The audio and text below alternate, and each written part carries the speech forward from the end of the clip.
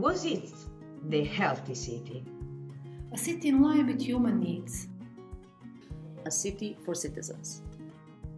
Health and cities are two key elements in our lives. They're also two central topics in the global debate about the future of mankind on Earth. What is the relationship between health and the environment?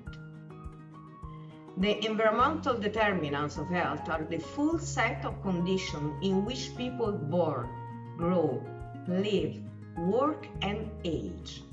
They include the immediate social surroundings of each individual as well as the larger social context. Cities are constantly changing. One of the cities that passed the terminal phase of endangerment and emerged from it as a healthy, highly resilient city is Copenhagen. On the example of the city of Sarajevo, various development leaps can be recognized related to the population, environment, technology, and social organization. What is environmental design? Environmental design is the process of addressing surrounding environmental parameters when devising plans, programs, policies, buildings, or products. What we can do today?